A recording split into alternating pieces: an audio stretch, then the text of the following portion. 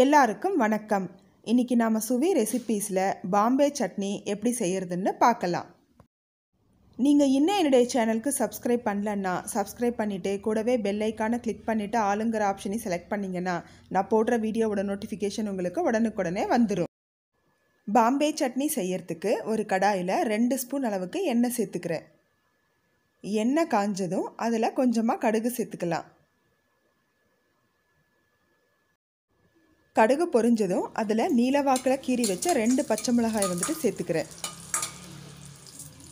இதோட நீலவாக்கில் கட் பண்ண ஆனியன் 1 சேர்த்துக்கிறேன். பெரிய ஆனியனாக இருந்தால் குறுக்கில் 2ஆக கட் பண்ணிவிட்டு கூட நீங்கள் சேர்த்துக்கலாம் உங்கள் சைஸுக்கு தகுந்த மாதிரி.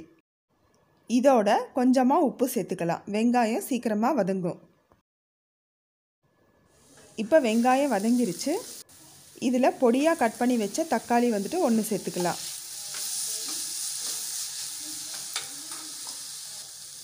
இதோட கொஞ்சமாக மஞ்சள் தூள், கொஞ்சம் பெருங்காயத்தூள் சேர்த்துட்டு தக்காளியை நல்லா வதக்கணும்.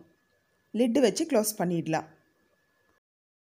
இப்போ தக்காளி வதங்கிறதுக்குள்ளார இதுக்கு தேவையான கடலை மாவு கரைசலை ரெடி பண்ணிக்கலாம். இந்த பெரிய ஸ்பூனில் 3 ஸ்பூன் அளவுக்கு கடலை மாவு ஒரு பவுலில் சேர்த்துக்கிறேன்.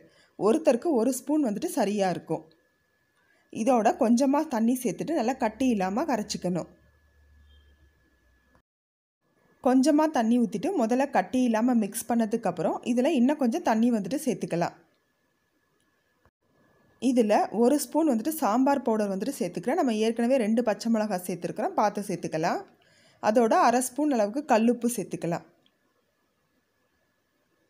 ஒரு 1/4 ஸ்பூன் அளவுக்கு கரம் மசாலா பவுடர் ஒரு ஃப்ளேவருக்காக. இதையெல்லாம் சேர்த்து நல்லா மிக்ஸ் பண்ணி விட்டுக்கணும்.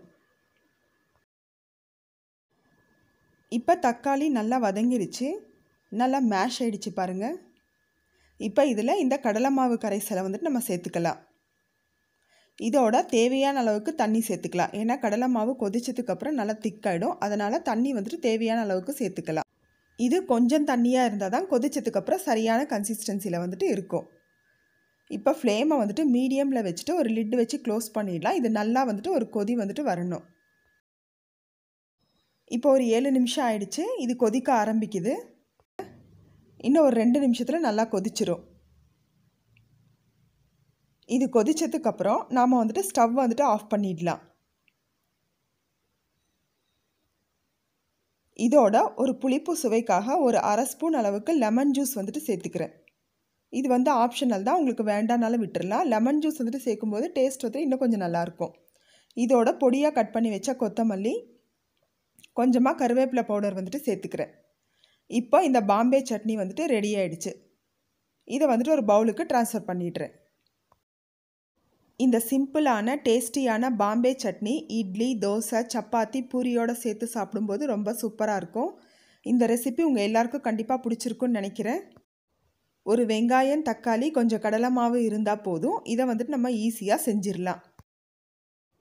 நான் இன்றைக்கி இதை கோதுமை தோசையோடு சர்வ் பண்ணியிருக்கேன். இந்த ரெசிபி உங்களுக்கு பிடிச்சிருந்ததுன்னா லைக் பண்ணுங்கள், உங்கள் ஃப்ரெண்ட்ஸோட ஷேர் பண்ணுங்கள். அப்புறம் மறக்காமல் சப்ஸ்கிரைப் பண்ணிவிடுங்க. கூடவே பெல் ஐக்கானையும் சேர்த்து கிளிக் பண்ணிங்கன்னா நான் போடுற வீடியோவோட நோட்டிஃபிகேஷன் உங்களுக்கு உடனுக்குடனே வந்துடும்.